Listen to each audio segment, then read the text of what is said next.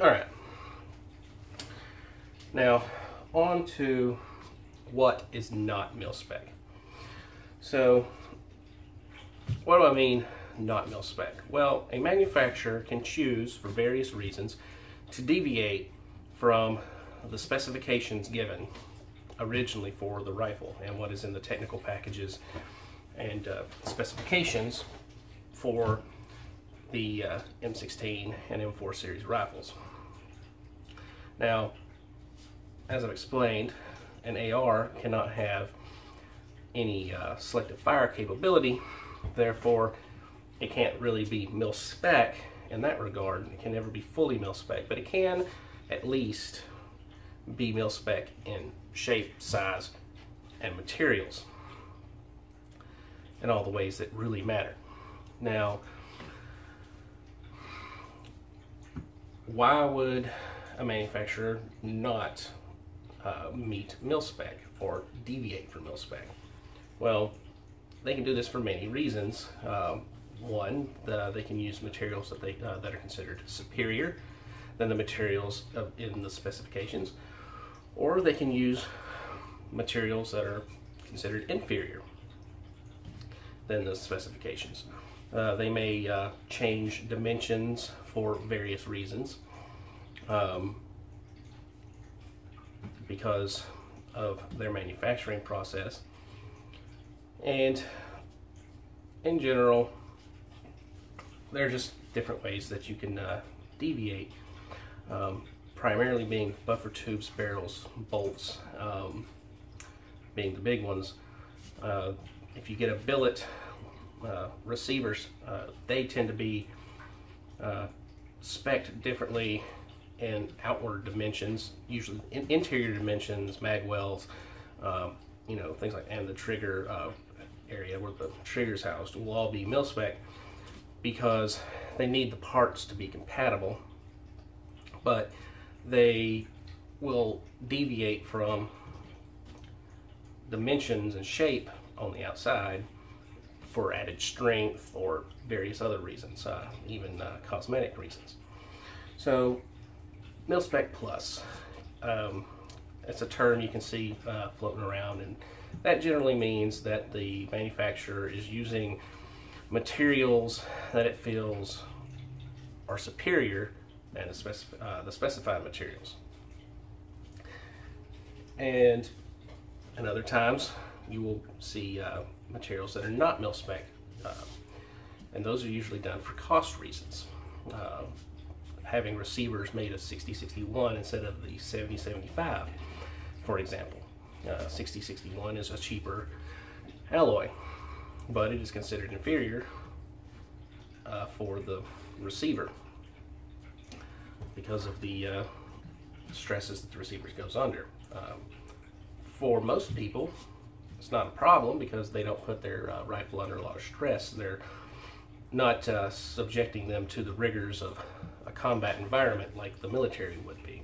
But some people do attend rifle classes and other things in which they do put the rifle through very similar stresses that a soldier would in the field or during training. So that's when things like that can start to matter. Now, one of the main places where you're going to see a deviation is your buffer tube. Now, why is that? Well, there's a different way of manufacturing a buffer tube than the method that is used to make the standard mil-spec buffer tube. This method is quicker and cheaper, so they can make parts at a lower cost. So they will do that method, but that method makes a buffer tube that has a different diameter. It is slightly larger in diameter, meaning that any stock that's designed to fit tightly on a mil-spec buffer will not fit on a commercial buffer. So why is it different? Well, it comes in how the part is formed. In a commercial buffer, they form the tube, and then they cut the threads into that tube to thread into the back of the receiver. So in order to do that, the receiver has to be or the buffer tube has to be slightly larger so they can cut the threads into it and the threads be correct. On a mil-spec buffer tube, the threads are actually a larger diameter than the tube is. It's only slightly, but they are the outward dimensions of the threads are actually larger. So the thread is cut into the tube, and then the tube is actually milled and cut down into shape afterwards. That's why you'll see the back end of the threads have flat spots from where the milling machine came up and milled up into the thread just a little. Why does it matter? Well, as I mentioned, stocks designed for a mil-spec tube will not fit a commercial tube. Another reason is oftentimes the commercial tubes are made of 60-61. I don't think I have ever seen a commercial buffer tube that was made out of 70-75 aluminum, like the spec says. So if you got a commercial buffer tube, you do not have the 70-75 aluminum, most likely. Another thing to watch out for is you will see buffer tubes that are labeled mil-spec diameter. And what that means is that it is dimensionally the same as a mil-spec buffer tube, and it will accept stocks designed to fit a mil-spec buffer tube. But that generally is code for same size, wrong material, meaning it is a 60-61 aluminum rather than 70-75. So if it matters to you, you need to make sure you check the description of the part and that it labels it as being made of 70-75. I've seen many that don't use as obvious of code of being mil-spec diameter. They'll just say mil-spec, and they mean only mil-spec diameter, not fully mil-spec. Another place where you can see deviations is the barrel. You can see deviations for various reasons. One, there are many different steels available to make barrels that are very good steels, just not the specified steel. 4140 steel has been around a very long time to make barrels, and it is a very good barrel steel. It is a little softer than the 4150 that is the spec, and it does not last under heavy volumes of fire and large round counts, not as long anyway. So if you are a high volume shooter, that can matter. If you're a low volume shooter, a standard 4140 barrel would be plenty fine. I have seen 4140 barrels that were chrome lined, and that will give them close to 4150 chrome lined barrel life, but not quite the same. Generally the heat, the performance when subjected to high heats when you do a lot of rapid fire is where the performance is less with 4140. But unless you are shooting large numbers of magazines one right after another, usually you won't get your barrel too hot to really be a problem.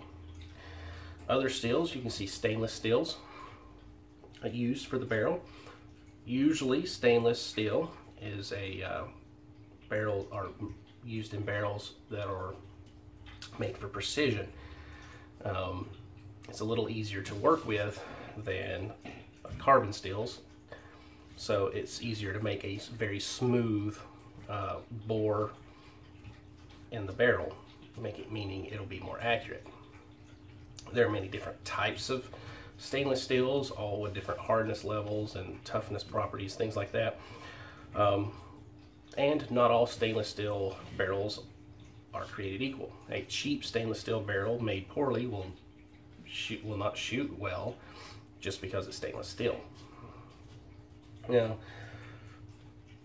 there are other types of steel as well. FN likes to release barrels for ARs that are made from the same steel that they use to make the SAW machine gun. So it is a steel, and it is a barrel made with a different type of steel, and usually the chrome lining is also thicker. They usually do a double thick chrome line, and this is for the machine gun because these things are belt fed, high rates of fire, and that is what they're designed for. So they needed a barrel that could withstand that abuse. So generally the steel is a little bit tougher than the standard 4150 with a double thick chrome lining. Means it can withstand even more abuse in the long term. Most people would never need it, but I've seen them for reasonable prices that are about the same as standard chrome line barrels, and they are well made barrels. They're cold hammer forged, which is not spec, but it is considered superior way of making a barrel because it strengthens the steel. And generally I would consider it a mil-spec plus type of barrel. I don't know who BCM uses to make their barrels. That they have chrome hammer forged barrels. This is one, but they do not advertising it as having a double thick chrome lining. My Palmetto State, on the other hand, this is one of their premium uppers with the cold hammer forged FN barrel with the double thick lining. So they are out there at reasonable prices, and I really like those barrels. I find them to be very accurate. So there can be benefits to deviating from mil-spec, especially in a barrel. Now, bolts are another area. There are some steels that are slightly tougher, more resistant to shock and stresses that a bolt will be subjected to during firing. These steels tend to be more expensive, so that's the reason why you don't see them used as often except in premium rifle builds. The amount of increase of performance, and it's hard to say. I've seen one figure that was like around 10% increase in toughness of when you run the raw numbers of comparing the steels. So who knows how much of a difference that makes in the rifle. But technically it is at least slightly stronger than the mil-spec. Where you'll see it deviate in the other direction is sometimes they will make bolts from 8120 steel, which is the same steel used in the bolt carrier. These bolts tend to not last as long. I hear lots of stories of people that will they'll get a few thousand rounds out of them before they start to break, where the mil-spec one can run for 20,000 rounds. So that is an area where I suggest you don't skimp on your bolt. That is a very important part. It's one of the most important parts. The bolt and your barrel are the heart of the rifle. And I tend to say, make sure those are quality. That way you don't have to worry about them breaking on you. Even if you just need a cheap plinker, at least get a proper bolt, just so you have the peace of mind that it won't break. Because that is the bolt does take a lot of stress. A 4140 barrel, on the other hand, is perfectly fine for a low volume shooter. Now, nitriting, that's an area where you can see difference. The specs for steel in an AR is a magnesium phosphate parkerizing finish.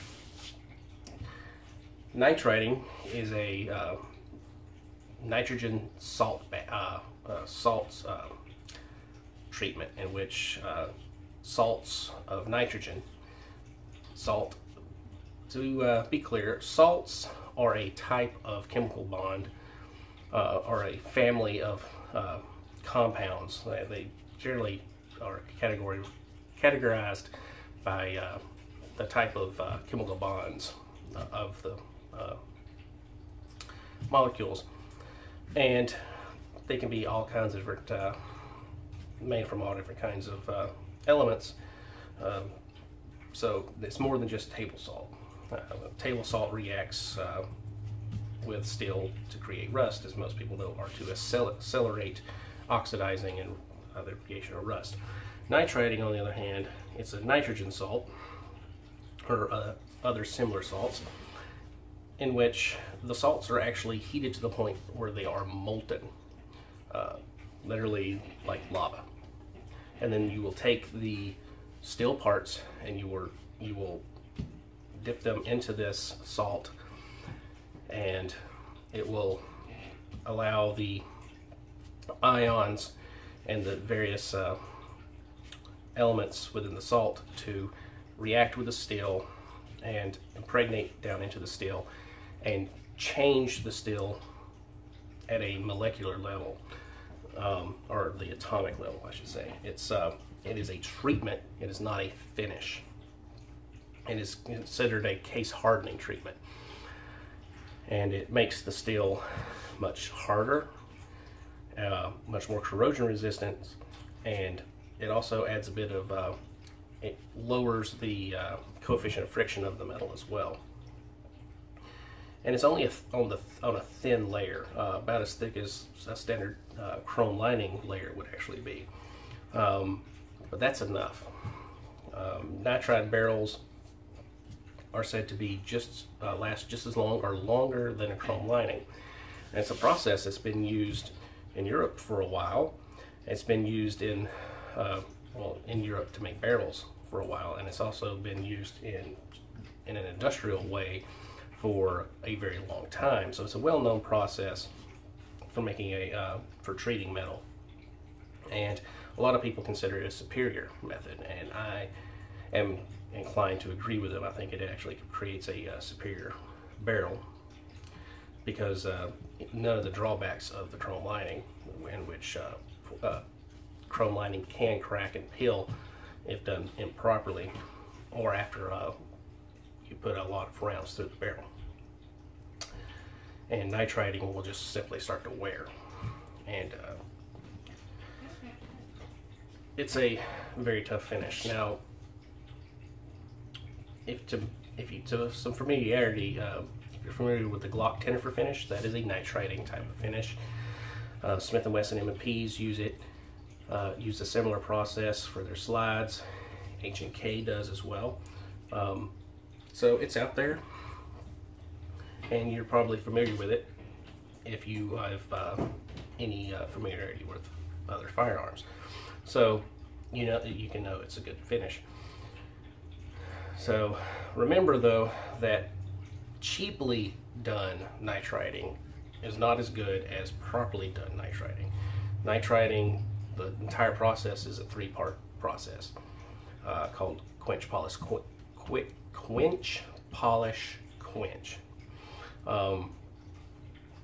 And if you deviate from that, you can create a surface that is fairly tough, but not as good as it could be if you did, as it would be if you'd done the full process. So keep that in mind. Not all nitriding barrels will be made equally.